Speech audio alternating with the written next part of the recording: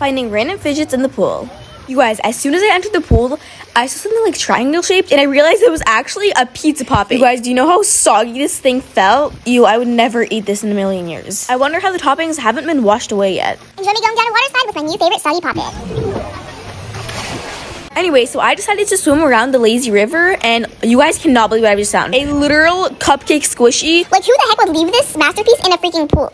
So then I was sick of all the slides, so I just went swimming, but right there before me stood this super pretty car dimple.